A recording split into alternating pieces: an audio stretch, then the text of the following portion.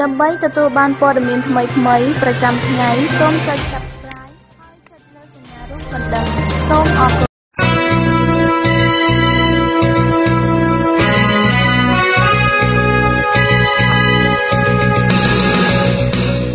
You're listening to Radio Free Asia. The following program is in Khmer.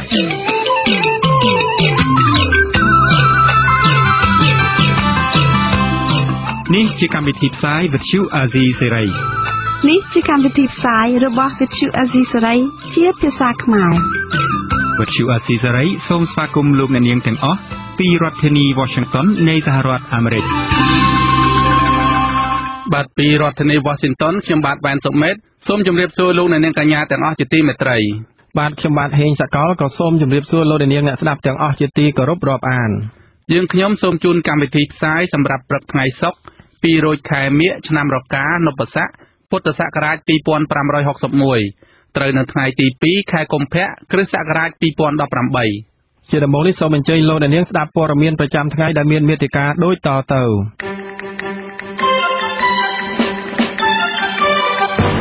គណៈបកសង្គ្រោះជាតិកលទោសសេចក្តីសម្រេចរបស់សាលាឧទ្ធរបន្តឃុំខ្លួនលោកកឹមសុខាក្រសួងមហាផ្ទៃបដិសេធរំលាយគណៈបកសិទ្ធិមនុស្សកម្ពុជាជាប់ចំណាត់ថ្នាក់ជាប្រទេសមិនគោរពនីតិរដ្ឋនិងផ្ដាច់ការសមត្ថកិច្ចឃាត់ខ្លួនយោធានិងប៉ូលីស4នាក់ពាក់ព័ន្ធនឹងឃាតកម្មមន្ត្រីការពារព្រៃឈើ3រូបរួមនឹងព័ត៌មានផ្សេងៗមួយចំនួនទៀត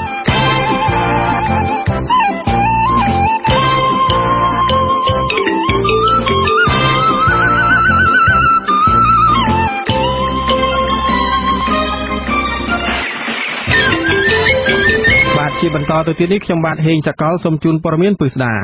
បាទលោកអ្នកនាងជាទីមេត្រីក្រុមមេធាវីការពារក្តីលោកកឹមសុខាប្រកាសមិនអាចទទួលយកបាននៅសេចក្តីសម្រេចរបស់សាលាឧទ្ធរដែលបដិសេធសំណើសុំនៅក្រៅឃុំរបស់លោកកឹមសុខាអង្គការឃ្លាំមើលសិទ្ធិមនុស្សអន្តរជាតិនិងប្រធានអន្តរសភាអាស៊ានចាត់ទុកសេចក្តីសម្រេចរបស់តុលាការកម្ពុជាថាជាការវិវត្តកាន់តែគួរឲ្យព្រួយបារម្ភនិងជារឿងនយោបាយដែលរដ្ឋាភិបាលមិនខ្វល់ពីនីតិរដ្ឋអ្វីទាំងអស់លោកមួនណារ៉េតមានសេចក្តីរាយការណ៍ជំវិញព័ត៌មាននេះមេធាវីរបស់ប្រធានគណៈបកសង្គ្រោះជាតិលោកកឹមសុខាគឺលោកហែមសុជាតិបានថ្លែងប្រាប់អ្នកសារព័ត៌មានក្រោយពេលតុលាការសម្រេចបដិសេធសំណើសុំនៅក្រៅឃុំរបស់មេធាវីថាការសម្រេចនោះគឺជាឆន្ទានុសិទ្ធិរបស់ចៅក្រមស៊ើបសួរក៏ប៉ុន្តែការលើកហេតុផលដែលមិនអនុញ្ញាតឲ្យលោកកឹមសុខាបាននៅក្រៅឃុំគឺលោកនិងក្រុមមេធាវីដទៃទៀតសរុប7នាក់មិនអាចទទួលយកបាននោះទេមេធាវីមានការស្នើសុំថាបើឲ្យនៅក្រៅឃុំកូនក្តីនឹងសហការជាមួយតុលាការអីនោះគឺខាងសភាស៊ើបសួរយល់ថាការឲ្យនៅគឺវាអាចនឹងប៉ះពាល់សន្តិសុខដល់ឯកឧត្តមកឹមសុខាហើយអ្វីដែលសំខាន់ទៀតគឺពាក់ព័ន្ធទៅនឹងការស៊ើបអង្កេតគេថាការស៊ើបអង្កេតហ្នឹងគឺអត់ទាន់មានដំណើរការជឿនលឿនទៅមុខទេគឺនៅមានចំណុចដែលត្រូវស៊ើបអង្កេតជាច្រើនទៀតបាទប្រធានអន្តរសភាអាស៊ានហៅកាត់ថា APHR លោក Charles Santiago ដែលជាសមាជិកសភានៅប្រទេសម៉ាឡេស៊ីបានបញ្ចេញប្រតិកម្មភ្លាមចំពោះសាលាឧទ្ធរដែលសម្រេចបន្តឃុំខ្លួនលោកកឹមសុខាដោយយោងទៅលើសាលក្រមសាលាដំបងរាជធានីភ្នំពេញនេះលោក Charles Santiago ហៅការសម្រេចចិត្តរបស់សាលាឧទ្ធរនៅថ្ងៃទី1ខែកុម្ភៈនេះថាជាការកាន់តែបង្ហាញឲ្យឃើញពីប្រព័ន្ធតុលាការដែលគ្មានការទទួលខុសត្រូវធ្វើឲ្យមានភាពស្មុគស្មាញចូលដៃចូលជើងជាមួយនឹងរដ្ឋាភិបាលក្នុងការបង្កើតបទល្មើសដើម្បីដាក់ទោសទណ្ឌលោកកឹមសុខាដែលបញ្ហានេះធ្វើឲ្យប្រជាធិបតេយ្យនិងគណនេយ្យភាពនៅកម្ពុជាកាន់តែរួមតូចលោកស្វាគមន៍ចំពោះការនាំខ្លួនលោកកឹមសុខាជាលើកដំបូងចូលរួមនៅក្នុងសវនាការដែលជាសិទ្ធិរបស់កូនក្តីនៅក្នុងការឆ្លើយការពារខ្លួននៅក្នុងសវនាការក៏ប៉ុន្តែចំពោះសវនាការបិទទ្វារដែលមិនអនុញ្ញាតឲ្យប្រព័ន្ធផ្សព្វផ្សាយនឹងតំណាងអង្គការសហប្រជាជាតិចូលរួមស្ដាប់សវនាការបែបនេះលោក Charles Santiago អះអាងថាគឺកាន់តែបង្ហាញពីការប៉ុនប៉ងយ៉ាងច្បាស់លាស់របស់រដ្ឋាភិបាលដើម្បីបង្អាក់អំពីការជំនុំជម្រះក្តីមួយដែលគ្មានបទដ្ឋានឬស្តង់ដារជាមូលដ្ឋានការធ្វើដូច្នេះធ្វើឲ្យយើងជឿជាក់កាន់តែខ្លាំងថែមទៀតថាករណីនេះគឺជាហេតុផលនយោបាយយ៉ាងពិតប្រាកដដែលចោទប្រកាន់លោកកឹមសុខាពីបទក្បត់ជាតិហើយគ្មានមូលដ្ឋាន ចំណាយឲ្យលោក Phil Robertson អនុប្រធានប្រចាំតំបន់អាស៊ីរបស់អង្គការ Human Rights Watch ចាត់ទុកការចោទប្រកាន់និងឃុំខ្លួនលោកកម្មសខាថាជាការប្រឌិតឡើងដើម្បីបំពេញចិត្តរបបកុម្មុយនីសដែលមិនខ្វាយខ្វល់អំពីបញ្ហាសិទ្ធិមនុស្សឬនីតិរដ្ឋអ្វីនោះឡើយ When you have people like Kem Sokha being denied bail and being ការបដិសេធសំណើសុំនៅក្រៅឃុំរបស់លោកកម្មសខានិងបន្តឃុំខ្លួនដោយសំអាងលើការចាប់ប្រកាន់ដែលគ្មានមូលដ្ឋានអ្វីទាំងអស់បែបនេះគឺបង្ហាញឲ្យឃើញថារដ្ឋាភិបាលកម្ពុជាមិនខ្វល់អ្វីទាំងអស់អំពីសិទ្ធិមនុស្សឬលទ្ធិប្រជាធិបតេយ្យរដ្ឋាភិបាលធ្វើអ្វីៗតាមតែចិត្តចង់គេប្រឌិតរឿងឡើងតាមតែអំពើចិត្តរដ្ឋាភិបាលកំពុងបំពានរាល់សន្ធិសញ្ញាអន្តរជាតិស្ដីពីសិទ្ធិមនុស្សនិយាយរួមរដ្ឋាភិបាលកម្ពុជាកំពុងចាត់ទុករឿងសិទ្ធិមនុស្សនិងប្រជាធិបតេយ្យគឺជារឿងលេងសើចប៉ុណ្ណោះ ការបើកសវនាការរបស់សាលាធរលើករណីមេធាវីព្យាយាមស្នើសុំឲ្យលោកកម្មសខាប្រធានគណៈបក្សសង្គ្រោះជាតិនៅក្រៅឃុំបានធ្វើឡើងជាអសាធារណៈនិងយ៉ាងតឹងរ៉ឹងនៅព្រឹកថ្ងៃទី1ខែកុម្ភៈឆ្នាំ2018នេះលោកកម្មសខាត្រូវបានអាជ្ញាធរនាំពីពន្ធនាគារត្រពាំង plong ក្នុងខេត្តត្បូងឃ្មុំមកកាន់សាលាធរតាំងតែពីម៉ោង 5 ជិតភ្លឺមកម្លេះដំណើរការរបស់តុលាការរាល់លើកករណីរបស់លោកកម្មសខាធ្វើឡើងយ៉ាងតឹងរ៉ឹងគឺមានសមត្ថកិច្ចគ្រប់លំដាប់ថ្នាក់មានការប្រុងប្រយ័ត្នដោយមានការដាក់របាំង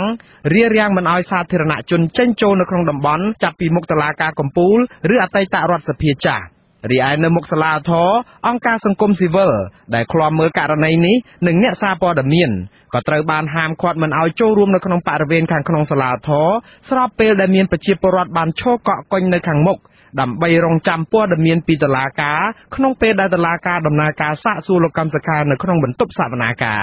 ក៏ប៉ុន្តែម្ដាយនិងភរិយារបស់លោកកម្មសខាត្រូវបានអនុញ្ញាតឲ្យចូលជួបលោកកម្មសខាមុនពេលចូលក្នុងតុលាការម្ដាយនិងភរិយារបស់លោកកម្មសខាបានទ្រហោយំនៅខាងមុខតុលាការដោយសុំឲ្យតុលាការដោះលែងលោកកម្មសខាឲ្យមានសេរីភាពវិញសមត្ថកិច្ចបានចាប់ខ្លួនលោកកម្មសខាកាលពីយប់ថ្ងៃទី3ខែកញ្ញាឆ្នាំ2017កន្លងមកនេះបន្ទាប់ពីមានការបែកធ្លាយវីដេអូឃ្លីបមួយដែលបង្ហាញថាលោកបានសារភាពអំពីការអនុវត្តតាមការបង្គាប់បញ្ជារបស់បរទេសក្នុងគោលបំណងផ្ដួលរំលំរដ្ឋាភិបាលលោកហ៊ុនសែន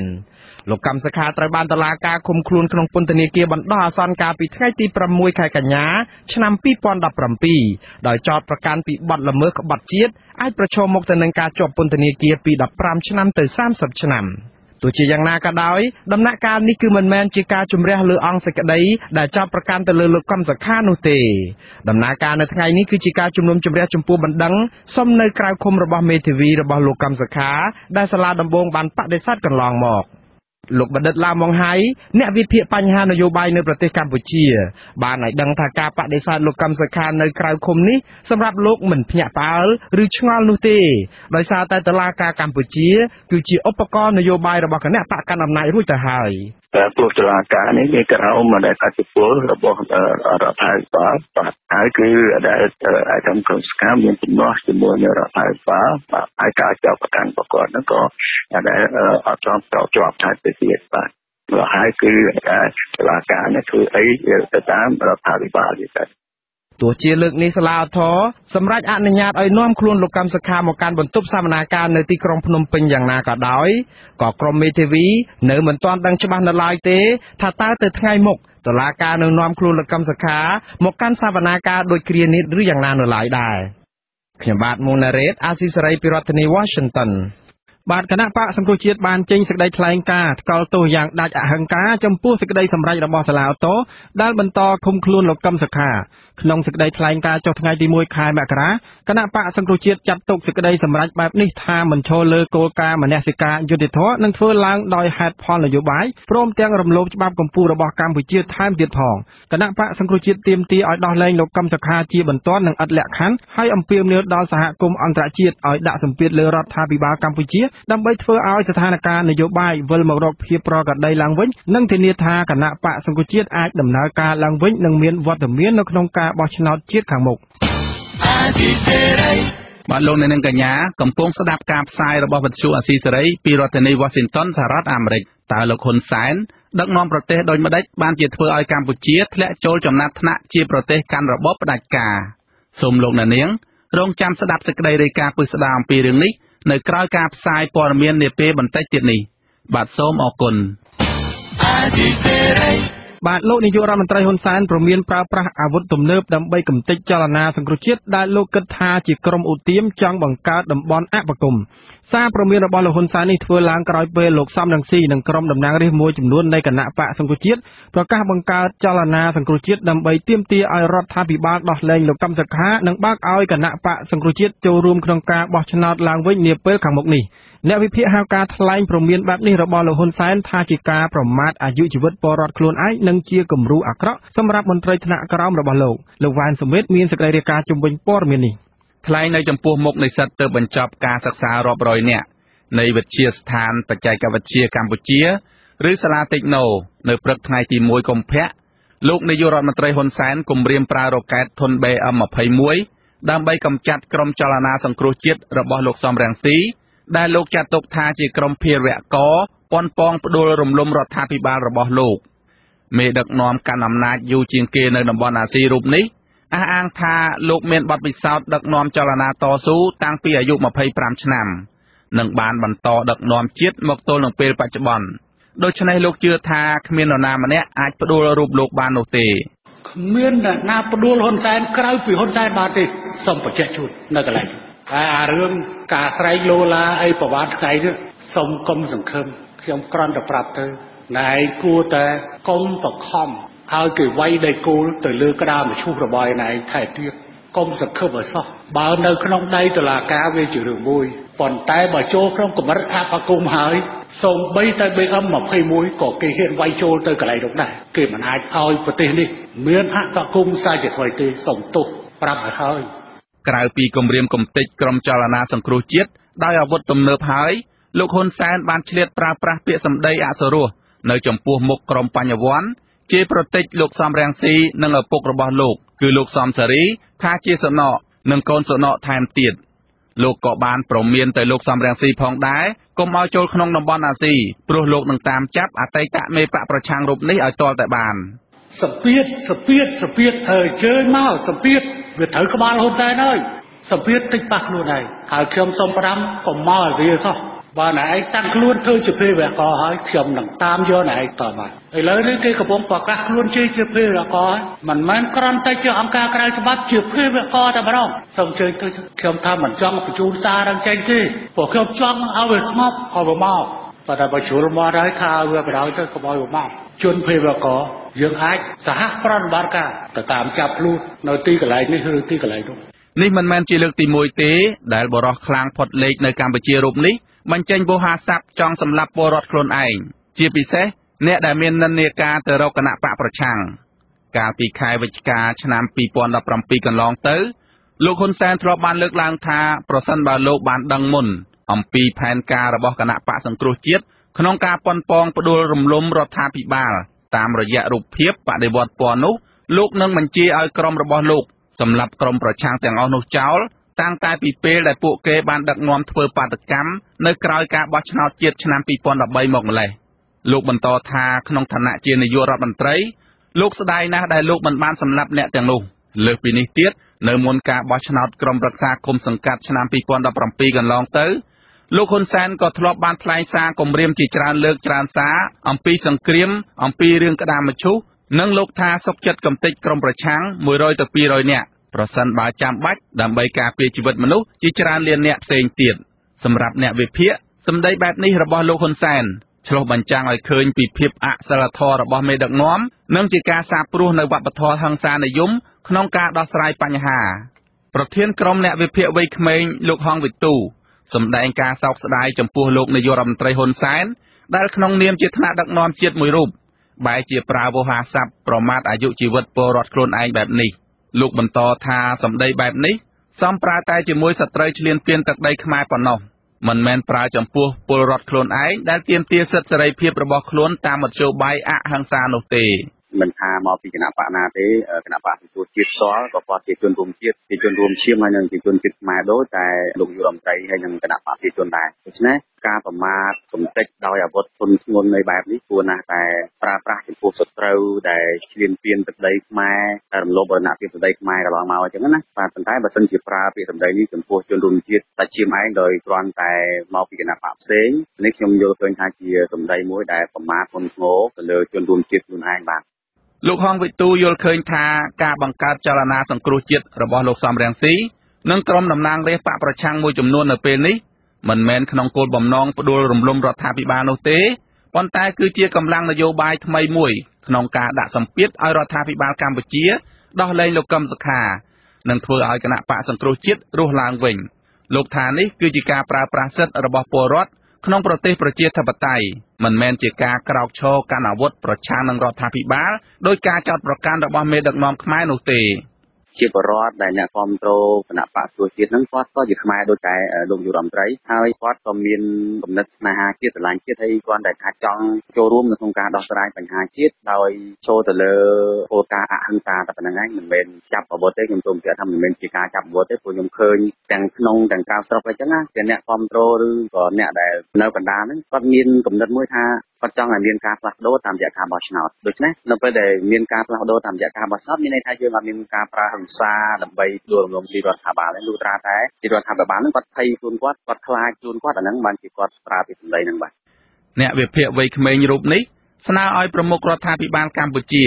បញ្ឈប់ការប្រើពាក្យពេចន៍ប្រមាថអាយុជីវិតពលរដ្ឋខ្លួនឯងបែបនេះព្រោះវានឹងក្លាយជាគំរូអាក្រក់សម្រាប់មន្ត្រីថ្នាក់ក្រោមនិងមេដឹកនាំជំនាន់ក្រោយទៀតលោកថាពលរដ្ឋខ្មែរមិនពេញចិត្តនឹងការប្រើពាក្យសម្ដីបែបនេះឡើយហើយប្រសិនបើមានការបោះឆ្នោតដោយសេរីត្រឹមត្រូវនឹងយុត្តិធម៌មែននោះវោហារស័ព្ទគ្រោកគ្រាតបែបនេះនឹងក្លាយជាអាវុធសម្រាប់គណៈបកប្រជាជនកម្ពុជាខ្លួនឯងទៅវិញទេខ្ញុំបាទវ៉ែនសុមេតអាស៊ីសេរីពីរដ្ឋធានី Washington ប្រធានគណៈបកសិទ្ធិមនុស្សលើកឡើងថាលោកមិនខ្វល់ឡើយចំពោះលិខិតជូនដំណឹងរបស់ក្រសួងមហាផ្ទៃដែលមិនព្រមរំលាយគណៈបកសិទ្ធិមនុស្សតាមការស្នើសុំរបស់លោកស៊ុនស៊ូប៊ែបានឲ្យអាស៊ីសេរីដឹងកាលពីថ្ងៃទី1ខែកុម្ភៈម្សិលមិញថាបើទោះបីជាក្រសួងមហាផ្ទៃបានបដិសេធពាក្យសុំរំលាយគណៈបកសិទ្ធិមនុស្សក៏ដោយក៏លោកចាត់ទុកថាគណៈបកនេះបានរំលាយហើយដែរលោកថាមូលហេតុដោយសារតែគណៈកម្មាធិការបកសិទ្ធិមនុស្សបានឯកភាពគ្នារំលាយតាំងពីយូរណាស់មកហើយក៏ប៉ុន្តែដោយសារមានការជាប់គាំងមួយរយៈពេលព្រោះមានសមាជិកក្រុមប្រឹក្សាឃុំសង្កាត់មួយចំនួនកោតាពីគណៈបកសិទ្ធិមនុស្សនៅពុំទាន់ផុតអាណត្តិជាសមាជិកក្រុមប្រឹក្សាឃុំសង្កាត់នៅឡើយនៅពេលនោះលោកសខេងរដ្ឋមន្ត្រីក្រសួងមហាផ្ទៃកាលពីថ្ងៃទី1ខែកុម្ភៈម្សិលមិញបានបដិសេធពាក្យសុំរំលាយគណៈបកសិទ្ធិមនុស្សដោយលើកមូលហេតុថាគណៈបកសិទ្ធិមនុស្សមិនបានធ្វើសមាជមុននឹងសុំរំលាយលិខិតរបស់លោកសខេងជូនដំណឹងទៅលោកស៊ុនស៊ូប៊ែឲ្យអនុវត្តនីតិវិធីពាក់ព័ន្ធនឹងការរំលាយគណៈបកសិទ្ធិមនុស្សឲ្យបានត្រឹមត្រូវស្របតាមប្រការ50ថ្មីនៃលក្ខន្តិកៈគណៈបកសិទ្ធិមនុស្សដែលបានចែងថាគណៈបកសិទ្ធិមនុស្សត្រូវដាក់ជូនសមាជដើម្បីសុំការអនុម័តតាមសម្លេងគាំទ្រ2ភាគ3នេះមានន័យថាទាល់តែសមាជឯកភាពគ្នាជាមុនទើបគណៈបកសិទ្ធិមនុស្សអាចដាក់ពាក្យសុំរំលាយបានលោកស៊ុនស៊ូប៊ែប្រតិកម្មថាគណៈបកសិទ្ធិមនុស្សបានធ្វើសមាជនិងបានឯកភាពគ្នារំលាយគណៈបកនេះតាំងពី5ឆ្នាំមុនមកម្លេះបើខាងក្រសួងថាមិនទាន់គ្រប់គ្រាន់មានតែបង្កើតគណៈបកសង្គ្រោះជាតិឡើងវិញដើម្បីយើងស្រង់យកសមាជិកសិទ្ធិមនុស្សហ្នឹងមកធ្វើសមាជតាំងវិញស្ថាបនិកបង្កើតគណៈបកសិទ្ធិមនុស្សនិងជាប្រធានគណៈបកសង្គ្រោះជាតិលោកកឹមសុខាត្រូវបានរដ្ឋាភិបាលចាប់ខ្លួនកាលពីថ្ងៃទី3កញ្ញាឆ្នាំ2017ដែលចោទថាក្បត់ជាតិដែលការចោទនេះត្រូវបានសហគមន៍ជាតិនិងអន្តរជាតិមើលឃើញថាជារឿងនយោបាយ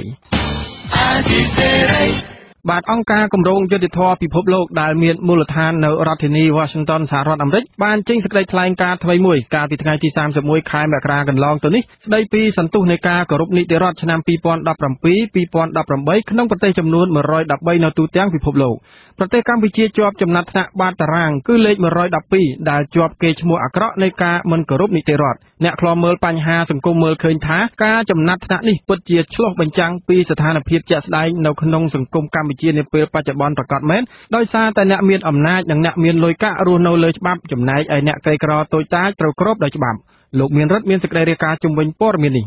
អ្នកសិក្សាបញ្ហាសង្គមនិងវិភាគនយោបាយលោកបណ្ឌិតមាននីយល់ស្របទៅនឹងការដាក់ចំណាត់ថ្នាក់ប្រទេសកម្ពុជានៅបាតតារាងជុំវិញការមិនគោរពនីតិរដ្ឋនេះ លោកបណ្ឌិតមាសនេះមើលឃើញថាដោយសារតែស្ថាប័នកម្ពុជាចំនួន3របស់រដ្ឋរួមមានស្ថាប័ននីតិបញ្ញត្តិឬសភាស្ថាប័ននីតិប្រតិបត្តិឬរដ្ឋាភិបាលនិងស្ថាប័នយុត្តាធិការឬតុលាការព្រមទាំងស្ថាប័នព័ត៌មានដែលមានតួនាទីឃ្លាំមើលអំណាចទាំង3នេះត្រូវបានដាក់ឲ្យស្ថិតនៅក្រោមការគ្រប់គ្រងឬកណ្ដាប់ដៃរបស់បុគ្គលតែម្នាក់បានធ្វើឲ្យប្រទេសកម្ពុជាធ្លាក់ចូលទៅក្នុងរណ្ដៅនៃក្រុមប្រទេសដែលមានកេរ្តិ៍ឈ្មោះអាសោចខាងការរំលោភនីតិរដ្ឋវាមានមូលហេតុគ្រប់គ្រាន់ដើម្បីឲ្យ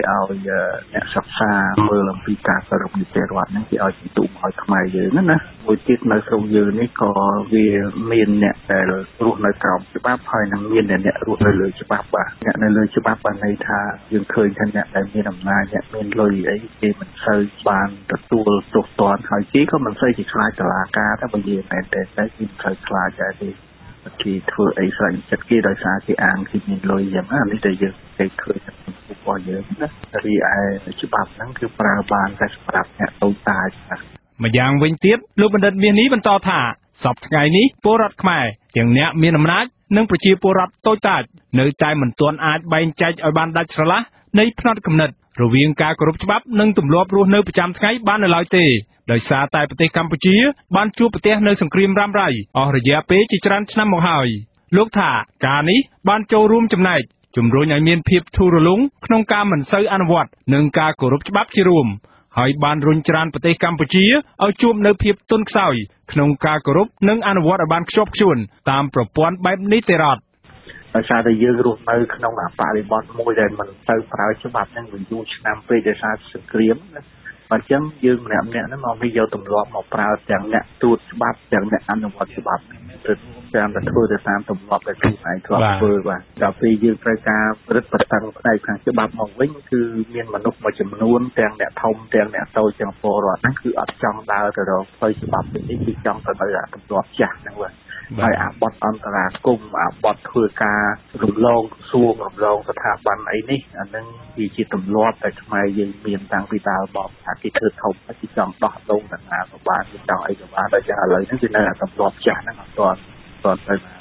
ការថ្លែងពន្យល់របស់លោកបណ្ឌិតមាសនេះបែបនេះធ្វើឡើងក្រោយពីការពិភាក្សាថ្មីនេះអង្គការគម្រោងយុត្តិធម៌ពិភពលោកបានចេញផ្សាយរបាយការណ៍ថ្មីមួយរបស់ខ្លួនស្ដីពីសន្ទុះនៃការគោរពនីតិរដ្ឋឆ្នាំ2017-2018ដោយបានដាក់ចំណាត់ថ្នាក់ប្រទេសកម្ពុជាទៅក្នុងលេខបាតតារាងគឺលេខ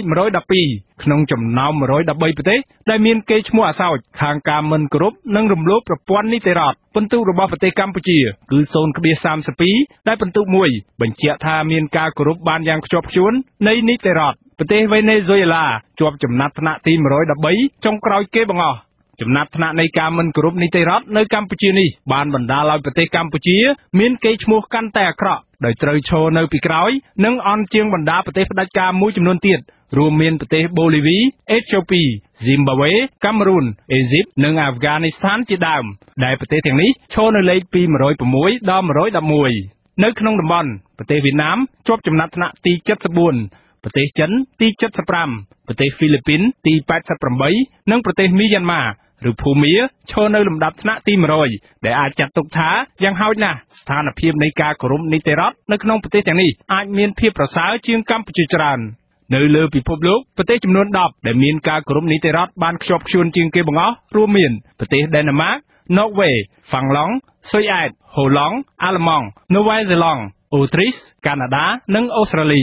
ថ្លែងក្នុងជំនួបជាមួយក្រុមនិស្សិតកាលពីថ្ងៃទី1កុម្ភៈលោកនាយករដ្ឋមន្ត្រីហ៊ុនសែនបានទាត់ចោលនៅរាល់ការដាក់ចំណាត់ថ្នាក់អាក្រក់នានាមកលើប្រទេសកម្ពុជាដែលលោកហៅថាគ្រាន់តែជាការសរសេរនិងចងក្រងឡើងដោយក្រុមមនុស្សតែប៉ុន្មាននាក់តែប៉ុណ្ណោះក្នុងគោលបំណងដើម្បីមូលបង្កាច់ប្រទេសកម្ពុជាឲ្យផ្គប់ផ្គុននិងបម្រើមហិច្ឆតានិងហេតុផលនយោបាយរបស់ក្រុមបច្ចឹមប្រទេសតែប៉ុណ្ណោះក្រុមវាសរសេរតែ5នាក់វាចង់សរសេរឲ្យអាណាល្អគឺវាល្អហើយវាចង់សរសេរឲ្យអាណាអាក្រក់វាអាក្រក់ហើយកាសែតចេះតែយកមកផ្សាយទៅវាស៊ីសងវាមិនស្ថិតនៅលើអ្នកណាជាអ្នកសរសេរទេឲ្យបន្ទុកយើងចំណាត់ថ្នាក់សេរីភាពសារព័ត៌មានប៉ុណ្ណេះចំណាត់ថ្នាក់សេរីភាពខាងស្អីប៉ុណ្ណេះ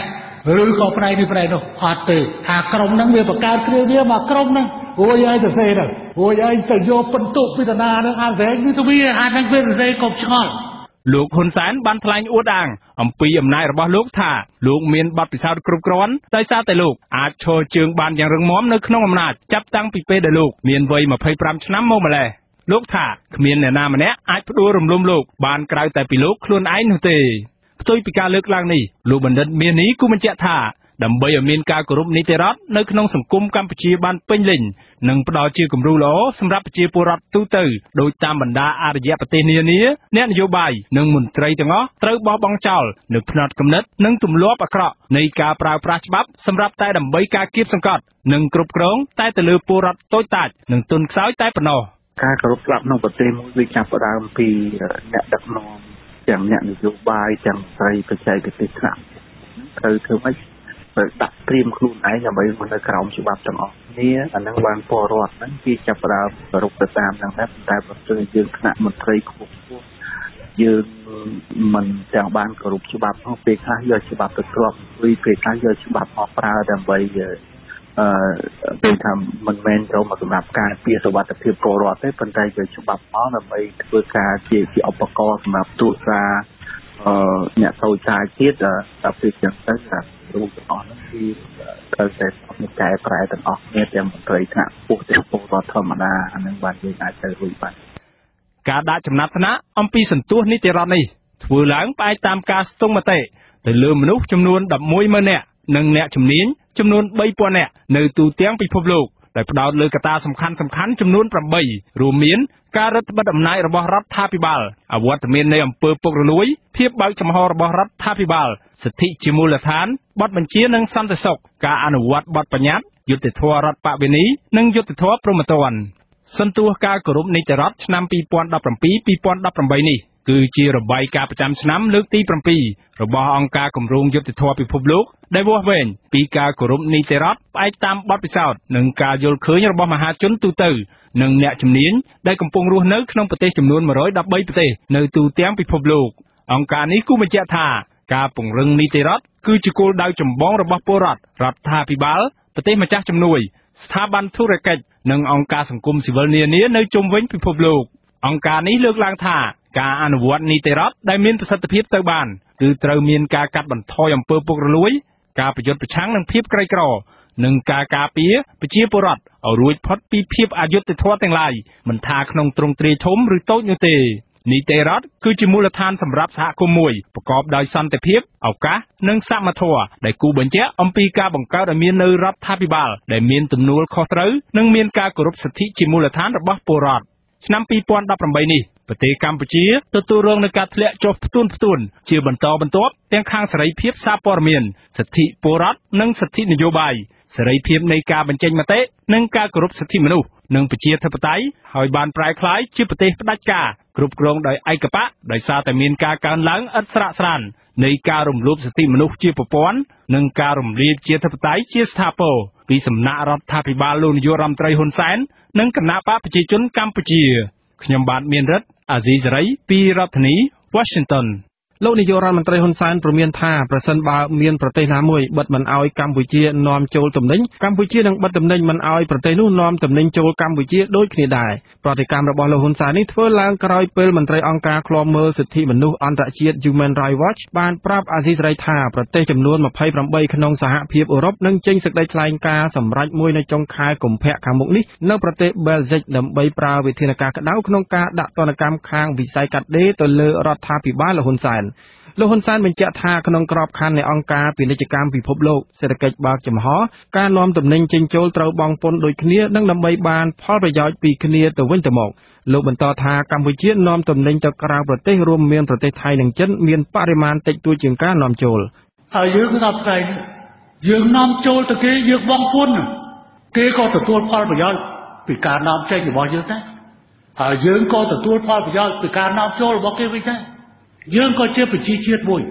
ដែលមានកម្លាំងទិញមិនតូចទេសូមបញ្ជាក់ជូនមិនតូចទេកម្លាំងទិញរបស់យើងទេខ្ញុំគ្រាន់តែលើកជាមួយថៃទៅចុះទំហំពាណិជ្ជកម្មដែលនាំចូលពីថៃមកកាន់ប្រទេសយើងជាង 4,000 លានហើយយើងនាំចេញទៅប្រទេសថៃទៅបានជិត 1,000 លានតែប៉ុណ្ណោះប៉ុន្តែសួរថាម៉េចបានយើងទិញពីថៃច្រើនណាស់ហើយមិនទៀមទាមើលតរយៈភាពការធ្វើដូចនេះវាមិនរត់ទៅរួចទេ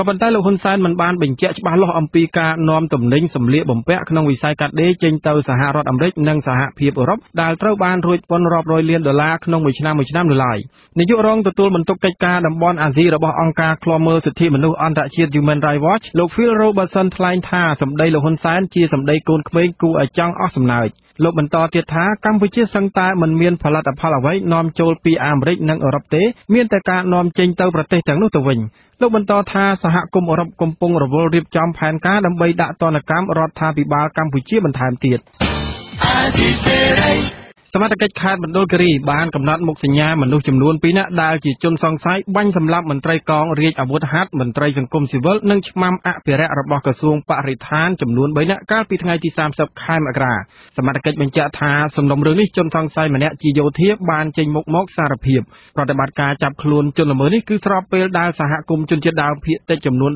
15ខេត្តបានអំពាវនាវឲ្យរដ្ឋាភិបាលអន្តរាគមន៍ចាប់ជនល្មើសមកផ្ដន្ទាទោសតាមច្បាប់ដើម្បីរួមចំណែកលើកទឹកចិត្តដល់បេសកកម្មអភិរក្សព្រៃឈើរបស់ពួកគេស្នងការរងទទួលបន្ទុកព្រំប្រទានខេត្តមណ្ឌលគិរីលោកសូសវណ្ណប្រាប់អាស៊ីសេរីនៅថ្ងៃទី1ខែកុម្ភៈអះអាងថាសមត្ថកិច្ចខេត្តមណ្ឌលគិរីកងរាជអាវុធហត្ថលើផ្ទៃប្រទេសនិងនគរបាលនៃអគ្គស្នងការនគរបាលជាតិកំពុងបន្តដំណើរការស្រាវជ្រាវរុករកចាប់ជនសង្ស័យម្នាក់ទៀតនៅក្នុងព្រៃមកផ្ដន្ទាទោសលោកថាជនសង្ស័យម្នាក់ទៀតនោះជានាយប៉ុស្តិ៍នគរបាលអូរ៉ាឡែកំពុងរត់គេចខ្លួនលោកបញ្ជាក់ថាការតាមចាប់ខ្លួនជនដៃដល់រូបនេះបានកើតឡើងក្រោយពេលជនពាក់ព័ន្ធដែលជាមន្ត្រីយោធាម្នាក់ឈ្មោះកើតវិហាបានចេញមុខមកសារភាពមកដល់ពេលហ្នឹងឥឡូវហ្នឹងយើងបានធ្វើការវាចិត្តចាប់សពគ្រប់ហើយពាក់ព័ន្ធនឹងការស៊ើបអង្កេតហ្នឹងណាប៉ុន្តែយើងកំណត់បានមុខសញ្ញា2នាក់ដែលធ្វើសកម្មភាពហ្នឹងប៉ុន្តែក្នុងចំណោម2នាក់ហ្នឹងឥឡូវម្នាក់គាត់ស្ម័គ្រចិត្តចេញមកសារភាពដោយខ្លួនឯងតាមការស៊ើបអង្កេតរបស់យើងមានតែ2នាក់ទេជនសង្ស័យ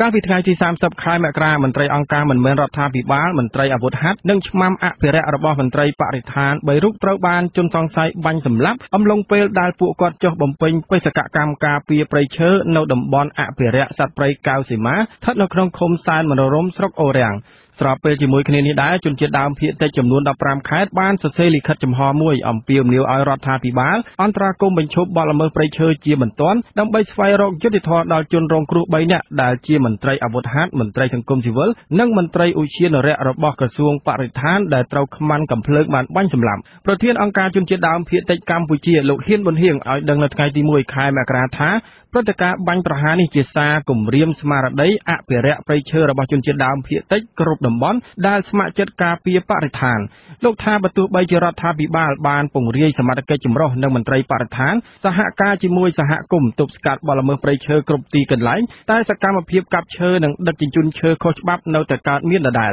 លឬឯសហគមន៍និងអ្នកអភិរក្សព្រៃឈើចុះទប់ស្កាត់បទល្មើសព្រៃឈើតែងប្រឈមជាមួយឈ្មួញអ្នករកស៊ីឈើខុសច្បាប់និងការគំរាមកំហែងតាមទូរស័ព្ទជាដើមលោកបារម្ភថាប្រសិនបើរដ្ឋាភិបាលមិនអាចស្វែងរកជនល្មើសមកផ្ដន្ទាទោសទេបាតុភិបនេះនឹងអាចកើតឡើងនៅតំបន់ផ្សេងទៀតឈ្មោះនេះដែរមានការដឹកគម្រាមកំហែងនៅពួកគាត់សុវត្ថិភាពពួកគាត់ពិសេសនៅពេលដែលពួកគាត់ចាប់ទៅនឹងបទល្មើសទាំងអស់ហ្នឹងចូលទៅក្នុងពេលហ្នឹងវាប្រឈមដែរនៅពេលដែលគាត់ទៅការពារប្រឈមនឹងធម្មជាតិហ្នឹងមួយយ៉ាងមិនសំខាន់គាត់ហ្នឹងវារឿងឈ្មោះបទល្មើសអ្នកដែលព្រឹត្តបទល្មើសនឹងពួកមកជានៅក្នុងដែលចូលទៅផ្លាយព្រៃឈើសហគមន៍ហ្នឹងករណីខ្លះក៏មា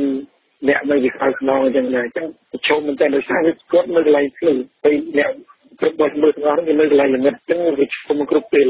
លិខិតចុះថ្ងៃទី31ខែមករារបស់បណ្ដាញសហគមន៍ជនជាតិដើមភាគតិចចំនួន15ខេត្តឲ្យដឹងថាជនជាតិដើមភាគតិចសម្ដែងការសោកស្ដាយយ៉ាងខ្លាំងចំពោះការបាត់បង់ជីវិតមន្ត្រីអាវុធហត្ថមន្ត្រីសង្គមស៊ីវិលនិងមន្ត្រីឧទ្យានុរក្សរបស់ក្រសួងបរិស្ថានទាំងនោះដែលបានពលីការពារសម្បត្តិធម្មជាតិនៅកម្ពុជាមន្ត្រីសម្របសម្រួលសមាគមអាត់ហុកខេត្តមណ្ឌលគិរីលោកសុករដ្ឋាសង្កេតឃើញថាសមត្ថកិច្ចកំពុងប្រឹងប្រែងបន្តដំណើរការរុករកចាប់ខ្លួននាយប៉ុស្តិ៍នគរបាលអូរ៉ាឡែឈ្មោះផលពេញដែលបានសម្ងំលាក់ខ្លួននៅក្នុងព្រៃដ៏ជ្រៅជាប់ព្រំដែនកម្ពុជាវៀតណាមលោកថាប្រតិបត្តិការចាប់ជនសង្ស័យនេះទំនងជាសមត្ថកិច្ចដាក់ការសង្ស័យថានាយប៉ុស្តិ៍នគរបាលអូរ៉ាឡែគឺជាជនដៃដល់ក្នុងសំណុំរឿងនេះលោកមានជំនឿថាសំណុំរឿងនេះមិនអាចកើតមានអំពើនិទានភាពនោះទេបាទព័ត៌មានចុងក្រោយឲ្យដឹងថាសមត្ថកិច្ចបានឃាត់ខ្លួនយោធានិងប៉ូលីសសរុបចំនួន4នាក់ហើយកាលពីថ្ងៃទី1ខែកុម្ភៈម្សិលមិញពាក់ព័ន្ធនឹងឃាតកម្មលើមន្ត្រីការពារព្រៃឈើចំនួន3រូបបច្ចុប្បន្នសមត្ថកិច្ចកំពុងបន្តស្វែងរកចាប់ខ្លួនជនសង្ស័យម្នាក់ទៀតដែលជាជនដៃដល់កំពុងបន្តរត់គេចខ្លួន បាទនៅខេត្តតាកែវឯនោះវិញកម្មការនីរោងចក្រសេដូណូ Cambodia ស្ថិតនៅភូមិកណ្ដឹងតូចឃុំកណ្ដឹងស្រុកបាទីជាង100នាក់បានដួលសន្លប់ជាបន្តបន្ទាប់កាលពីព្រឹកថ្ងៃទី1ខែកុម្ភៈអ្នកស្រីម៉ៅសុធានីរាយការណ៍ជំវិញព័ត៌មាននេះសារព័ត៌មានក្នុងស្រុកបានស្រង់សម្ដីរបស់ស្នងការខេត្តតាកែវលោកសុកសំណាងថាមូលហេតុដែលនាំឲ្យមានការដួលសន្លប់នេះគឺសង្ស័យមកពីកត្តាពីរគឺកម្មការនីមានពលក្លិនថ្នាំបាញ់ស្រូវរបស់កសិករនៅក្បែររោងចក្រនិងបញ្ហាសតិអារម្មណ៍របស់កម្មការនីនៅពេលដែលឃើញកម្មការនីម្នាក់បានដួលសន្លប់ហើយម្នាក់ក៏បានដួលសន្លប់តាមគ្នាជាបន្តបន្ទាប់ក្រុមការងារកំពុងតែស្រាវជ្រាវបន្តប៉ុន្តែជាបឋមតាមលោកមេភូមិជាក់ស្ដែងនៅជិតរោងចក្រហ្នឹងគាត់ថាហើយនឹងកញ្ចែរោងចក្រហ្នឹងគេថាវាពាក់ព័ន្ធនឹងការមានប្រជាពលរដ្ឋបាញ់ថ្នាំស្រូវទៅនៅក្បែររោងចក្រហ្នឹងហើយលោកមេភូមិគាត់បានចេញខត់ដែរគាត់ក៏មកបាញ់ទៅខ្លាចពលដល់កម្មករហើយក្រោយពីមានការខត់នឹងប្រហែលជា1ម៉ោងមកឃើញថាមានការដួលសន្លប់ចឹងហ៎បងចាកាលពីល្ងាចថ្ងៃទី30ខែមករាកម្មការនីរោងចក្រសេដូណូ Cambodia ជាង70នាក់បានដួលសន្លប់ម្ដងរួចមកហើយកាលនោះអធិការនគរបាលស្រុកបាទីលោកងាន់សេរីប្រាប់ថាករណីដួលសន្លប់នេះបណ្ដាលមកពីពលថ្នាំបាញ់ត្រូវរបស់ប្រជាពលរដ្ឋនៅក្បែររោងចក្រចំណែកលោកមេឃុំក៏បានទៅហាមអ្នកបាញ់ថ្នាំស្រូវខាងត្បូងរោងចក្ររំលងមួយព្រែកឲ្យបញ្ឈប់ការបាញ់ថ្នាំស្រូវនោះចាមន្ត្រីបេឡាជាតិរបស់សន្តិសុខសង្គមបសសប្រចាំខេត្តតាកែវលោកសួនវណ្ណៈប្រាប់សារព័ត៌មានមួយពីកន្លែងកើតហេតុនៅព្រឹកថ្ងៃទី1ខែកុម្ភៈថាព័ត៌មានជាបឋមគឺកម្មករដួលសន្លប់ប្រហែលពី70នាក់ទៅ100នាក់លោកបន្តថាកម្មការនីរងគ្រោះកំពុងសម្រាកនៅមន្ទីរពេទ្យបង្អែកស្រុកបាទីហើយខាងក្រុមការងាររបស់បសសក៏កំពុងបញ្ជូនពួកគាត់ទៅមន្ទីរពេទ្យបង្អែកខេត្តខ្លះសម្រាប់អ្នកដែលមានបញ្ហាធ្ងន់ធ្ងរមូលហេតុនៃការដួលសន្លប់មន្ត្រីបសសសន្និដ្ឋានថាសង្ស័យពលថ្នាំបាញ់ត្រូវរបស់ប្រជាពលរដ្ឋនៅជិតរោងចក្រពីព្រោះរោងចក្រមានប្រព័ន្ធបឺតខ្យល់ពេលបាញ់ថ្នាំប្រព័ន្ធបឺតខ្យល់បាននាំខ្យល់មានក្លិនថ្នាំចូលទៅក្នុងរោងចក្រដែលធ្វើឲ្យកម្មករដួលសន្លប់ជាបន្តបន្ទាប់ក្រោយពេលកាត់ហេតុមន្ត្រីអធិការកិច្ចនៃក្រសួងការងារនិងសមត្ថកិច្ចនៅមូលដ្ឋាននៅរសៀលថ្ងៃទី1ខែកុម្ភៈនេះក៏បានចុះទៅត្រួតពិនិត្យនៅទីតាំងរោងចក្រប៉ុន្តែនៅមិនទាន់ឃើញរបាយការណ៍លទ្ធផលនៅឡើយប្រធានសហភាពការងារកម្ពុជាលោកអាត់ធុនបញ្យល់ថាករណីបាញ់ថ្នាំស្រូវនេះគឺអាចបណ្ដាលឲ្យកម្មករដួលសន្លប់ប្រសិនបើរោងចក្រនោះប្រើប្រព័ន្ធបឺតខ្យល់ចូលប៉ុន្តែយ៉ាងណាក៏ដោយលោកថាតាមការស្រាវជ្រាវកន្លងមកកម្មករដួលសន្លប់ភាគច្រើនដោយសារបរិយាកាសទាំងនៅក្នុងនិងក្រៅរោងចក្រមិនល្អការប្រើប្រាស់ថ្នាំគីមីផ្សេងការធ្វើការហួសកម្លាំងការហូបចុកមិនគ្រប់គ្រាន់ធ្វើការយូរឆ្នាំនិងច្រើនម៉ោងជាដើមគាត់ធ្វើការក្នុងបរិយាកាសអាក្រក់ដូចជាគីមីទូលីកម្ដៅលឺនៅអុកស៊ីហ្សែននៅកន្លែងខ្លះនោះវាអត់គ្រប់គ្រាន់តែខ្លះអាគារនោះបិទមិនឲ្យមានអុកស៊ីហ្សែនអីចូលគ្រប់គ្រាន់ហ្នឹងកម្មករខ្សោយស្រាប់ហើយនៅពេលដែលជាជួបព្រឹត្តិការណ៍ឬក៏ស្ថានភាពថ្មីខ្លះមកប៉ះពាល់គឺកម្មករអត់ត្រឡប់មកការសហជីពក៏បានផ្ដល់អនុសាសន៍ថាដើម្បីទប់ស្កាត់បញ្ហាដួលសន្លប់នេះគឺរាល់ក្រុមហ៊ុននៅកម្ពុជាត្រូវរៀបចំរោងចក្រឲ្យត្រឹមត្រូវតាមស្តង់ដារបច្ចេកទេសត្រូវផ្ដល់ប្រាក់ឈ្នួលសម្រាប់កម្មករដើម្បីចំណាយលើការហូបចុកឲ្យបានគ្រប់គ្រាន់ហើយមន្ត្រីអធិការកិច្ចនៃក្រសួងការងារត្រូវត្រួតពិនិត្យនិងចាត់វិធានការលើក្រុមហ៊ុនទាំងឡាយណាដែលមិនធ្វើតាមបច្ចេកទេសស្តង់ដារចា៎នាងខ្ញុំម៉ៅសុធានីអាស៊ីសេរីពីរដ្ឋធានី Washingtonក្រសួងធនធានទឹកនិងឧតុនិយមអំពាវនាវដល់ពលរដ្ឋពិសេសកងទ័ពដែលកំពុងឈរជើងតាមបន្ទាត់ព្រំដែនជួរភ្នំដងរែកឲ្យប្រុងប្រយ័ត្នចំពោះអាកាសធាតុចុះត្រជាក់ជិត1សប្តាហ៍លិខិតជូនដំណឹងរបស់ក្រសួងធនធានទឹកនិងឧតុនិយមស្ដីពីការចុះត្រជាក់លើកទី4ឲ្យដឹងថាជ្រលងសម្ពាធខ្ពស់ពីប្រទេសចិននិងខ្យល់មូសុងអេសានកំពុងបង្កើនឥទ្ធិពលគ្របដណ្ដប់មកភាគខាងជើងនៃកម្ពុជាឥទ្ធិពលនេះនឹងធ្វើឲ្យអាកាសធាតុត្រជាក់ចាប់ពីថ្ងៃទី4ដល់ថ្ងៃទី9កុម្ភៈសេចក្តីជូនដំណឹងបង្ហាញថាតំបន់ជួរភ្នំដងរែកមានសីតុណ្ហភាពអបបរមានិងថយចុះមករង្វង់13អង្សានិង14អង្សា ខេត្តឧត្តរមានជ័យព្រះវិហារស្ទឹងត្រែងរតនគិរីមណ្ឌលគិរីនិងខេត្តបៃលិនសីតុណ្ហភាពអបបរមានឹងថយចុះមករង្វង់15ទៅ16អង្សាខេត្តពោធិ៍សាត់បាត់ដំបងបន្ទាយមានជ័យសៀមរាបកំពង់ធំកំពង់ចាមត្បូងឃ្មុំក្រចេះនិងខេត្តកោះកុងសីតុណ្ហភាពអបបរមានឹងថយចុះមករង្វង់17អង្សាទៅ18អង្សារាជធានីភ្នំពេញកំពង់ឆ្នាំងកំពង់ស្ពឺកណ្ដាលតាកែវព្រៃវែងនិងខេត្តស្វាយរៀងសីតុណ្ហភាពអបបរមានឹងថយចុះមករង្វង់19ទៅ20អង្សាចំណែកខេត្តកែបខេត្តកំពតនិងខេត្តព្រះសីហនុសីតុណ្ហភាពអបបរមានឹងមានពី23អង្សាទៅ24អង្សាលោកនាងទីមេត្រីលោកនាងទើបបានស្ដាប់ព័ត៌មានប្រចាំថ្ងៃរបស់វិទ្យុអាស៊ីសេរីដែលរៀបចំជូនដល់ខ្ញុំបាទហេងសកលពីរដ្ឋធានី Washington សូមលោកនាងរងចាំស្ដាប់សេចក្តីរាយការណ៍ផ្សេងៗនៃកម្មវិធីផ្សាយរបស់យើងនាពេលបន្តិចទៀតនេះ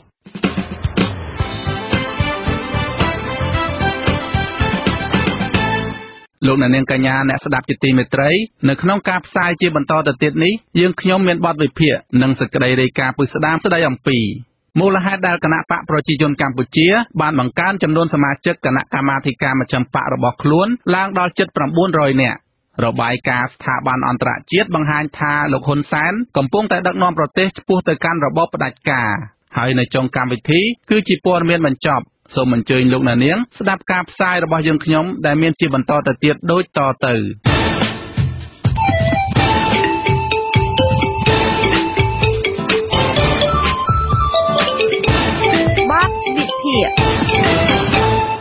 បាទលោកអ្នកនាងជាទីមេត្រីគណៈបកប្រជាជនកម្ពុជាទើបបានបង្កើនចំនួនសមាជិកគណៈកម្មាធិការកណ្ដាលឬគណៈកម្មាធិការមជ្ឈិមបករបស់ខ្លួន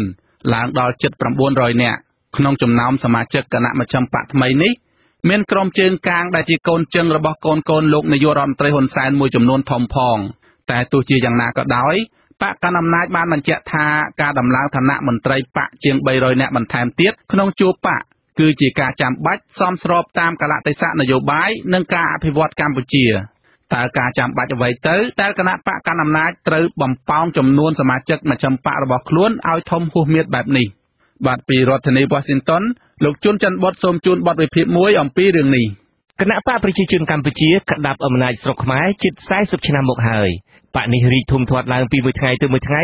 ដោយសារការប្រមូលយកធនធានក្នុងប្រទេសដូចជាតាមរយៈបណ្ដាញពង្រឹងអំណាចទាំងនយោបាយយោធានិងសេដ្ឋកិច្ចតាំងពីបានឡើងធ្វើជាមេបកថ្មីបន្ទាប់ពីលោកជាស៊ីមកលោកហ៊ុនសែនបានបញ្ចូលកម្លាំងថ្មីរាប់រយនាក់ក្នុងសមាជិកមជ្ឈិមបកដែលធ្វើឲ្យចំនួនសមាជិកមជ្ឈិមបកកើនរហូតដល់ជិត900នាក់បន្ទាប់ពីមហាសន្និបាតវិសាមញ្ញបកកាលពីថ្ងៃទី19មករាកន្លងទៅនេះចំនួននេះគឺច្រើនជាងសមាជិករាជរដ្ឋាភិបាលទៅទៀតការបង្កើនចំនួនគណៈមជ្ឈិមបកនេះអាចបណ្ដាលមកពីមូលហេតុសំខាន់ធំៗចំនួន2រួមមានការពង្រឹងអំណាចក្នុងបករបស់មេក្រាក់ដុសស្នឹមនិងការត្រៀមទប់ទល់នឹងស្ថានភាពខាងក្រៅទោះបីជាគេខំបង្ហាញពីខាងក្រៅថាគណៈបកប្រជាជនកម្ពុជាមានសាមគ្គីភាពផ្ទៃក្នុងរឹងមាំក៏ដោយតាំងពីឆ្នាំ1993មកបកប្រជាជនកម្ពុជាអាចបែងចែកជាបកពីរធំម្ខាងគឺក្រុមរបស់លោកហ៊ុនសែនដែលជាអនុប្រធានបកនិងម្ខាងទៀតជាក្រុមរបស់លោកជាស៊ីមដែលជាប្រធានគណៈបកក្រុមទាំងពីរនេះប្រជែងគ្នាក្នុងបកមិនជាចាញ់ឈ្នះគ្នានោះឡើយរហូតដល់ពេលលោកជាស៊ីមចូលវ័យជរាព្យាធិទើបអំណាចក្នុងជួរបកបានផ្អៀងបន្តិចម្ដងទៅខាងលោកហ៊ុនសែនមនុស្សចំណិតរបស់លោកជាស៊ីមរួមមានទីប្រឹក្សាប្រធានក្រុមអង្គរៈនិងប្រធានក្រុមពិធីការត្រូវបានគេបោសសម្អាតចេញដោយត្រូវគេចាប់ខ្លួនពីបទល្មើសផ្សេងជាបន្តបន្ទាប់ចាប់តាំងពីអតីតប្រធានគណៈបកលោកជាស៊ីមអនិច្ចកម្មទៅអំណាចក្នុងបកបានចាប់ផ្ដើមផ្លាស់ប្ដូរដោយមានក្រុមថ្មីលេចមុខឡើងពីផ្សេងទៀតគឺអនុប្រធានបកនិងជាអគ្គលេខាធិការបកលោកសាយឈុំនិងក្រុមអនុប្រធានគណៈបកលោកសខេងលោកមេបកហ៊ុនសែនមិនតែងតាំងឲ្យមានតំណែងអនុប្រធានទី1និងអនុប្រធានទី2នោះឡើយការនេះទំនងជាលោកហ៊ុនសែនចង់ឲ្យមានតុល្យភាពក្នុងបកឬម្យ៉ាងងាយស្រួលក្នុងការផ្ទេរអំណាចគ្រប់គ្រងបកពេលដែលលោកមានភារកិច្ចទៅក្រៅប្រទេសឬជាប់រវល់ដោយប្រការណាមួយឧទាហរណ៍ប្រសិនបើលោកហ៊ុនសែនមិនទុកចិត្តលោកសាយឈុំគាត់នឹងផ្ទេរអំណាចបកទៅឲ្យលោកសខេងបើលោកហ៊ុនសែនមិនទុកចិត្តលោកសខេងគាត់នឹងផ្ទេរអំណាចបកទៅឲ្យលោកសាយឈុំទំនងជាដឹងយុទ្ធសាស្ត្រគ្នាទៅវិញទៅមកនេះហើយទើបទាំងខ្សែលោកសខេងនិងលោកសាយឈុំលោកហ៊ុនសែននិងមន្ត្រីឯទៀត ខិតខំប្រមូលសាច់ញាតិកូនបង្កើតជីដូនមួយសាច់ថ្លៃដាក់បញ្ចូលគ្នាក្នុងសមាជិកគណៈមជ្ឈិមបកចប់មហាសន្និបាតវិសាមញ្ញលើកនេះកូនប្រុសទាំង3របស់លោកហ៊ុនសែនរួមមានលោកហ៊ុនម៉ាណែតហ៊ុនម៉ាណីហ៊ុនម៉ាណិតបានដាក់បញ្ចូលកូនជឹងនិងក្រុមយុវជនដែលជាឧបករណ៍ដៃឆៅរបស់ខ្លួនមួយចំនួនធំទៅក្នុងសមាជិកមជ្ឈិមបកកូនប្រុសលោកសាយឈុំគឺលោកសាយសំអាល់កូនប្រុសលោកសខេងគឺលោកសសុខាកូនប្រុសលោកទាបាញ់គឺលោកទាសីហាកូនប្រុសលោកសៅសុខាគឺលោកសុខារ៉ានីតសុទ្ធតែបានក្លាយជាសមាជិកមជ្ឈិមបកក្រោមការក្តោបក្តាប់របស់លោកហ៊ុនសែនក្នុងរយៈពេល3ឆ្នាំនេះលោកបញ្ចូលសមាជិកមជ្ឈិមបកថ្មីយ៉ាងតិចក៏3លើកដែរអ្វីត្បិតតែកូនរបស់មន្ត្រីចាស់ក្នុងបកបានចូលសមាជិកមជ្ឈិមមែនពួកគេមិនអាចនាំកូនជើងទៅជាមួយច្រើនគ្នាដោយកូនរបស់លោកហ៊ុនសែនឡើយប្រកាសណាស់ប្រសិនបើមានការបោះឆ្នោតក្នុងបកដើម្បីធ្វើការសម្រេចចិត្តណាមួយរាប់តាំងពីគោលនយោបាយប្រជែងក្នុងការបោះឆ្នោតនិងការជ្រើសតាំងបេក្ខភាពនាយករដ្ឋមន្ត្រីជាដើមនោះសឹងតែមិនមានអ្នកណាឈ្នះលោកហ៊ុនសែនបានឡើយព្រោះថាមនុស្សរបស់លោកនិងរបស់កូនលោកក្នុងជួរមជ្ឈិមបកមានចំនួនច្រើនជាងអ្នកដទៃបូកបញ្ចូលគ្នារាប់ទាំងមនុស្សរបស់លោកសខេងនិងមនុស្សរបស់លោកសាយឈុំផងមួយវិញទៀតការបង្កើនចំនួនសមាជិកគណៈមជ្ឈិមបកនេះក៏ទំនងធ្វើឡើងដើម្បីទប់ទល់ពីចលនានយោបាយជំទាស់ដែរការបង្កើនចំនួននេះ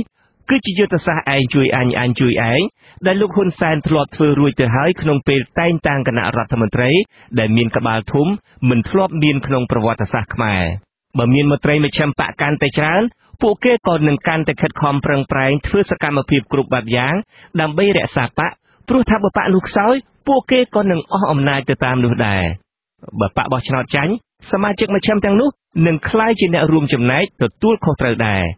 គណៈបកកណ្ដាលអំណាចចាប់ផ្ដើមលើកទឹកចិត្តមេក្រុមការងារថ្នាក់ក្រោមជាតិក្រោយការរំលាយគណៈបកប្រឆាំងរួចដោយបញ្ចូលពួកគេជាសមាជិកមជ្ឈិមដើម្បីជំរុញពួកគេឲ្យចុះមូលដ្ឋានក្តោបចិត្តរាស្ត្រឲ្យបាននៅពេលដែលបានត្រូវតែងតាំងជាសមាជិកជាន់ខ្ពស់បកភ្លាមអ្នកដែលយីអ៊ុនឡើងតាមខ្សែស្រឡាយឬតាមការលួចក្រាបដាក់ត្រកូលហ៊ុនស្ទើរតែសឹកក្បាលជង្គង់ទាំងនោះខ្លះជប់លៀងអបអរខ្លះប្រញាប់ប្រញាល់បង្អួតប្រាប់គេឯងតាម Facebook បញ្ចេញខ្នាយប្រហោងរបស់ខ្លួនដោយគ្មានការខ្មាស់អៀនបន្តិចបន្តួចណាសោះក៏ប៉ុន្តែទោះជាយ៉ាងណាក៏ដោយចុះបានទួនាទីក្នុងបកប៉ុណ្ណេះហើយចង់ឬមិនចង់ក៏ត្រូវតែបង្កើនសកម្មភាពចុះឃោសនាទិញទឹកចិត្តពលរដ្ឋតាមមូលដ្ឋានដែលគេហៅឲ្យពីរោះទៅជាស្ដាប់បន្តិចថាចុះពង្រឹងមូលដ្ឋានហើយផ្សាយអួតគ្នាពីសកម្មភាពទាំងនោះតាមទូរទស្សន៍ក្នុងស្រុកព្រោងព្រាតមិនខ្វល់ថាពលរដ្ឋណាមើលឬក៏មិនមើលឡើយពួកគេធ្វើយ៉ាងណាបង្ហាញឲ្យមេបកឃើញថាពួកគេបានធ្វើការចុះជួយឃុំឬស្រុកជាសមាជិកមជ្ឈិមនេះជាអ្នកប្រមូលចិត្តរាស្ត្រប្រមូលម្ចាស់ឆ្នោតប្រមូលមន្ត្រីបកប្រឆាំងសន្យាផ្ដាល់តំណែងលួងលោមទិញទឹកចិត្តឬក៏ប្រមានផងក៏មានអ្នកណាមានស្នាដៃអូសទាញបកប្រឆាំងឬកំទេចបកប្រឆាំងឬជនទាំងឡាយណាដែលហ៊ាននិយាយរិះគន់បកប្រជាជនកម្ពុជាឬក៏ត្រកូលហ៊ុនសុទ្ធតែឡើងបនស័កទៅតាមទំហំបាតកម្មដែលគេបានសាងទៅលើក្រុមប្រឆាំងនិងជនស្រួលត្រង់តែរៀងខ្លួនប្រធានអង្គជំនុំជម្រះតុលាការកំពូលដែលមានស្នាដៃកាន់សំណុំរឿងរំលាយបកប្រឆាំងលោកចៅក្រមជីវកេងក៏ត្រូវបានតែងតាំងជាសមាជិកមជ្ឈិមបកដែរក្នុងសមាជលើកចុងក្រោយនេះសូម្បីតែអ្នកនយោបាយលក់ខ្លួនមួយចំនួនដែលកន្លងមកគេឲ្យតួនាទីមិនលើសពីសត្វសេកក៏ពេលនេះមានឈ្មោះនៅក្នុងបញ្ជីមជ្ឈិមបកចំពោះថ្វីមាត់ពូកែបំភ្លៃការពិតនិងការនិយាយលើកជើងមេរបស់ខ្លួនដែរអ្នកដែលឡើងបនតាមក្បាលជង្គង់និងតាមកណ្ដាប់ដៃឆៅទាំងនេះអាចបានទទួលផលចំណេញពីអំណាចជាសមាជិកមជ្ឈិមបកថ្មីរបស់គេដែលនឹងអាចផ្ដល់លទ្ធភាពឲ្យពួកគេបានច្រើនជាងមុនក្នុងការកេងយកប្រយោជន៍ផ្ទាល់ខ្លួនតាមគ្រប់រូបភាពទោះជាយ៉ាងណាក៏ដោយចុះពួកគាត់ទំនងជាមិនសូវបានចំណេញប្រជាប្រិយភាពពីពលរដ្ឋដែលជាម្ចាស់ឆ្នោតប៉ុន្មានឡើយភាពក្រីក្រភាពអត់ការងារធ្វើការបំផ្លិចបំផ្លាញទ្រព្យសម្បត្តិជាតិបូករួមនឹងការជិះជាន់សង្កត់សង្កិនពីសំណាក់អ្នកមានអំណាចដែលកំពុងកើតមាននៅគ្រប់ទិសទីអាចជាកត្តាកំណត់ប្រជាប្រិយភាពរបស់ក្រុមអ្នកកាន់អំណាចមិនមែនបានដោយសារការចុះទិញតាក់ទាញពង្រឹងបកក្នុងរដូវបោះឆ្នោតនោះឡើយសរុបសេចក្តីទៅការដំឡើងមនុស្សបកឲ្យចូលជាសមាជិកគណៈមជ្ឈិមបកនេះអាចជាយុទ្ធសាស្ត្រពង្រឹងអំណាចត្រកូលហ៊ុនក្នុងបកជិះជាងដើម្បីពង្រឹងបកចំពោះប្រជាជាតិវិញក៏ប្រហែលជាកាន់តែយ៉ាប់ថែមទៀតព្រោះថាមន្ត្រីដែលធ្លាប់រកលុយក្រៅបានកាន់តែចំណាយច្រើនជួយបកពេលចុះមូលដ្ឋានដូច្នេះពួកគេក៏ខំបូមរកក្រៅបន្ថែមទៀតដើម្បីបង្ក្រប់ការចំណាយក្នុងការចុះពង្រឹងបករបស់គេហើយអ្នកដែលខាតនឹងរងគ្រោះ គឺប្រជាជាតិនិងប្រជាពលរដ្ឋខ្មែរខ្ញុំជួនច័ន្ទបុត្រអាស៊ីសេរី Washington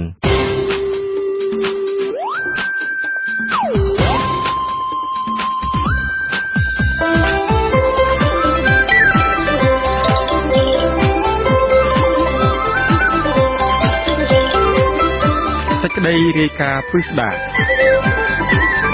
ស្ថានភាពនយោបាយនៅប្រទេសកម្ពុជាកាន់តែមានសកម្មភាពតានតឹងនិងធ្លាក់ចុះកិត្យានុភាពជាលំដាប់នៅលើឆាកអន្តរជាតិការធ្លាក់ចុះនេះរហូតដល់ស្ថាប័នអន្តរជាតិមួយចាត់ទុកកម្ពុជាជាប្រទេសផ្ដាច់ការប៉ុន្តែមន្ត្រីបកកាន់អំណាចថាចំណាត់ថ្នាក់នេះមិនត្រឹមត្រូវបាទសូមស្ដាប់សេចក្តីរាយការណ៍របស់អ្នកស្រីម៉ៅសុធីនីពីរដ្ឋធានី Washingtonមន្ត្រីនាំពាក្យគណៈបកប្រជាជនកម្ពុជាដែលកំពុងកាន់អំណាចគឺលោកសុកអេសានច្រានចោលការវិតម្លៃរបស់ស្ថាប័នអន្តរជាតិមួយនេះដែលចាត់ចំណាត់ថ្នាក់កម្ពុជាថាជាប្រទេសផ្ដាច់ការនោះគឺមិនត្រឹមត្រូវឡើយមិនមែនជាអង្គើផ្ដាច់ការពីរដ្ឋាភិបាលទេតែផ្ទុយទៅវិញគឺថាអាស្រ័យដល់ខ្លួនឯងទៅព្រឹត្តល្មើសច្បាប់ខ្លួនឯងត្រូវទទួលខុសត្រូវចំពោះមុខច្បាប់ដូច្នេះថាសរុបទាំងអស់មកដល់ខ្លីអញ្ចឹងវាគ្មានហេតុផលណាដែលត្រូវវាយតម្លៃថារដ្ឋាភិបាលគណៈបកប្រជាជនដឹកនាំបែបផ្ដាច់ការទេតាមពិតគឺថាមានវិជាតបតៃចំពោះប្រជាពលរដ្ឋទូទៅលើកលែងតែអ្នកខុសច្បាប់ល្មើសច្បាប់អានឹងត្រូវទទួលខុសត្រូវចំពោះមុខច្បាប់ចាលោកសុកអេសានផ្ដល់ហេតុផលថាអ្វីៗដែលបានកើតឡើងតាក់ទងនឹងគណៈបកនយោបាយប្រឆាំងនោះគឺជាការអនុវត្តច្បាប់ប្រឆាំងនឹងអំពើត្រូវរើគ្នាជាមួយបរទេសដែលហៅថាសន្តិទិភាពរដ្ឋាភិបាលដឹកនាំដោយគណៈបកប្រជាជនកម្ពុជាបានចាប់ឃុំខ្លួនលោកកឹមសុខាប្រធានគណៈបកសង្គ្រោះជាតិដែលបានចាត់ប្រកាន់ពីបទសន្តិទិភាពដែលជាអំពើក្បត់ជាតិហើយដែលប្រឈមនឹងការជាប់ពន្ធនាគារពី15ឆ្នាំទៅ30ឆ្នាំក៏ប៉ុន្តែសហគមន៍អន្តរជាតិជាច្រើនបានវាយតម្លៃថាវិធានការបង្ក្រាបរបស់រដ្ឋាភិបាលនៃគណៈបកប្រជាជនកម្ពុជាលើគណៈបកប្រឆាំងនេះគឺជាការធ្វើឲ្យរបបប្រជាធិបតេយ្យសេរីពហុបកនៅកម្ពុជាធ្លាក់ចុះការធ្លាក់ចុះនេះគឺក្រោយពេលដែលរដ្ឋាភិបាលដឹកនាំដោយគណៈបកប្រជាជនកម្ពុជាធ្វើទុកបុកម្នេញសកម្មជនសិទ្ធិមនុស្សអ្នកកាសែតឯករាជ្យអ្នកនយោបាយប្រឆាំងដោយការចាប់ខ្លួនអ្នកទាំងនោះហើយនឹងមេបកប្រឆាំងដាក់គុករហូតដល់រំលាយគណៈបកប្រឆាំងធំជាងគេកាលពីខែវិច្ឆិកាឆ្នាំ2017កន្លងមកនេះការលើកហេតុផលរបស់អ្នកនាំពាក្យគណៈបកប្រជាជនកម្ពុជាដែលថាវិធានការទាំងនោះលើបកប្រឆាំងសង្គមស៊ីវិលនិងអ្នកសារព័ត៌មានឯករាជ្យគឺជាការអនុវត្តច្បាប់ត្រូវបាននាយករងនៃអង្គការឃ្លាំមើលសិទ្ធិមនុស្សអន្តរជាតិ Human Rights Watch ប្រចាំតំបន់អាស៊ីគឺលោក Phil Robertson បានថ្លែងថាវាច្បាស់ណាស់ថាកម្ពុជាគឺជាប្រទេសផ្ដាច់ការ The Economist Intelligence Unit got it right. បាទការរកឃើញរបស់អង្គការ Economist Intelligence Unit គឺពិតជាត្រឹមត្រូវអ្វីដែលយើងកំពុងតែមើលឃើញគឺកម្ពុជាកំពុងតែរអិលយ៉ាងលឿនចូលទៅក្នុងរបបផ្ដាច់ការដោយមានការកំទេចចោលនៅគណៈបកប្រឆាំងតាមរយៈការខុបខិតគ្នាជាមួយនឹងតុលាការមិនឯករាជ្យនិងការបង្ក្រាបអង្គការសង្គមស៊ីវិលស្ទើរគ្រប់ជំហានទាំងអស់ដែលកម្ពុជាកំពុងឈានទៅមុខគឺឆ្ពោះទៅរកផលខុស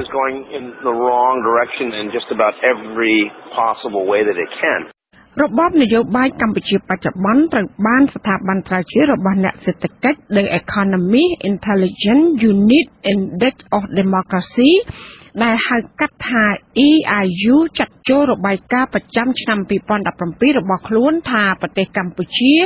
ប្រកាន់របបផ្ដាច់ការនិងឈានទៅរកការដឹកនាំប្រទេសដោយគណៈបកតែមួយចាមន្ត្រីនាំពាក្យគណៈបកប្រជាជនកម្ពុជាលោកសុកអេសានថ្លែងថាការវិតម្លៃរបស់ EIU គឺមិនមែនជាការពិតទេពីព្រោះក្រោយពេលដែលរំលាយគណៈបកសង្គ្រោះជាតិនិងគណៈបកមួយចំនួនហើយក៏នៅតែមានគណៈបកនយោបាយចំនួន35ទៀតនៅឡើយលោកក៏បានចាត់ទុកថាការវិភាគលំអៀងផ្នែកនយោបាយដែលលើកឡើងថាគណៈបកទាំងនោះគឺជាគណៈបកបិទមុខហើយដែលរណបឲ្យគណៈបកកំពុងកាន់អំណាចរឿងផ្ដាច់ការរឿងប្រជាធិបតេយ្យមិនមែនលើគាត់ថាទេវាលើអំពើប្រព្រឹត្តជាក់ស្ដែងរបស់រដ្ឋាភិបាលក្នុងការដឹកនាំហើយបញ្ហាមួយទៀតសូមជម្រាបជូនថាបើគណៈបកប្រជាជនដឹកនាំបែបផ្ដាច់ការយើងយល់ថាមិនថិតថេរក្នុងរយៈពេលជិត40ឆ្នាំទេយើងឃើញហើយដឹកនាំយូរវែងបានស្ដីថាមានការគ្រប់គ្រងពីប្រជាពលរដ្ឋទូទៅបានយើងថិតថេរបានពីព្រោះគណៈបកប្រជាជនកើតដោយប្រជាជន ធ្វើការដើម្បីប្រជាជនហើយមានការរីកចម្រើននៅប្រជាជនការថិតថេររបស់គណៈបកប្រជាជនអាស្រ័យដោយការគ្រប់គ្រងពីប្រជាជនចំពោះការលើកឡើងរបស់លោកសុកអេសានអ្នកនាំពាក្យគណៈបកប្រជាជនកម្ពុជាដែលច្រានចោលរបាយការណ៍របស់អង្គការ Economist Intelligence Unit នោះលោក Phil Robertson បកស្រាយថាមន្ត្រីគណៈបកកណ្ដាលអំណាចមិនដែលឆ្លោះកញ្ចក់មើលខ្លួនឯងទេពលតែងតែទាត់ចោលការរកឃើញរបស់អង្គការនានាដោយមិនទាំងបានអានរបាយការណ៍បែបវិទ្យាសាស្ត្ររបស់គេផងចាលោកមានប្រសាសន៍បន្ថែមថាអ្វីៗដែលលោកសុកអេសានថ្លែងនោះគឺគ្រាន់តែជាពាក្យសម្ដីឃោសនាតែប៉ុណ្ណោះ For the spokesperson អ្វីដែលអ្នកនាំពាក្យគណៈបកប្រជាជនតែងតែព្យាយាមនិយាយថាកម្ពុជាកំពុងអនុវត្តនីតិរដ្ឋនោះគឺគ្រាន់តែជាការប្រឹងសម្ដែងការឃោសនារបស់រដ្ឋាភិបាលកម្ពុជាតែប៉ុណ្ណោះវាច្បាស់ណាស់ថាអ្វីដែលអ្នកនាំពាក្យរូបនេះលើកឡើងវាគ្មានការពិតតទៅសោះ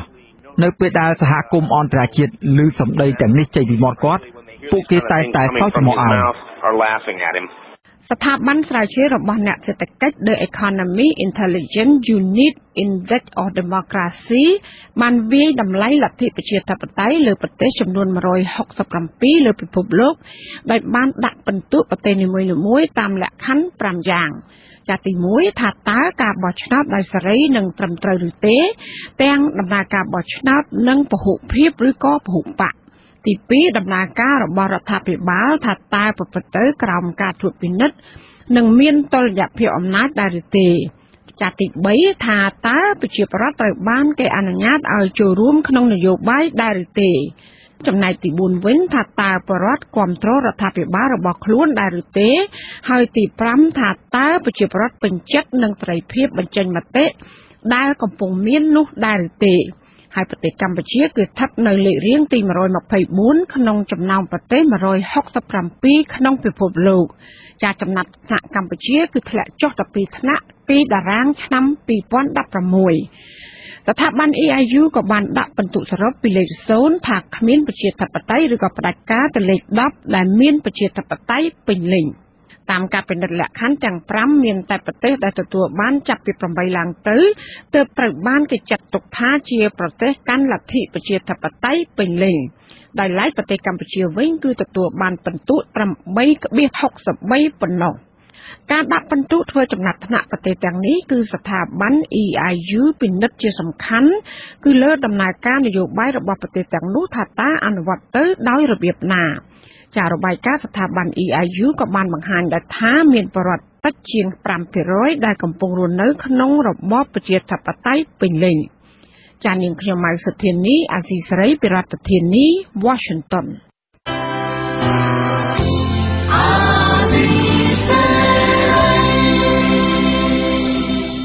បាទជាបន្តទៅទៀតនេះខ្ញុំបាទហេងសកលសូមជូនព័ត៌មានបញ្ចប់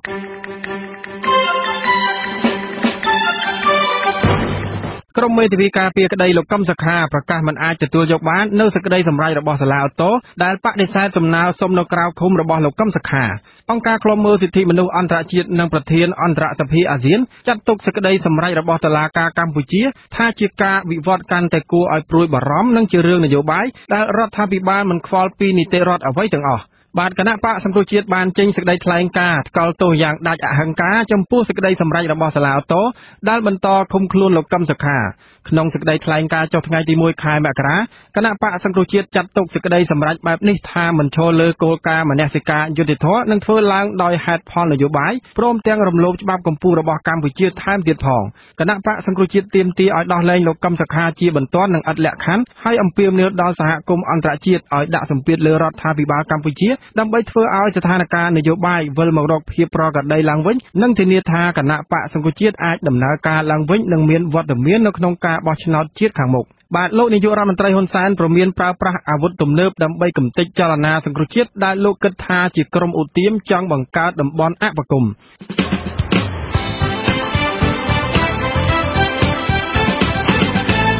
លោកអ្នកនាងកញ្ញាអ្នកស្ដាប់ជាទីមេត្រីកម្មវិធីផ្សាយរយៈពេល1ម៉ោងនៃវិទ្យុអាស៊ីសេរីជាភាសាខ្មែរនៅពេលនេះចប់តែប៉ុណ្ណេះយើងខ្ញុំសូមជូនពរដល់លោកអ្នកនាងព្រមទាំងក្រុមគ្រួសារទាំងអស់ឲ្យជួបប្រកបតែនឹងសេចក្តីសុខចម្រើនរុងរឿងកុំបីឃ្លៀងឃ្លាតឡើយខ្ញុំបាទវ៉ែនសុមេតខ្ញុំបាទហេងសកលព្រមទាំងក្រុមការងារទាំងអស់នៃវិទ្យុអាស៊ីសេរីសូមអរគុណនិងសូមជម្រាបលាបាទសូមជម្រាបលា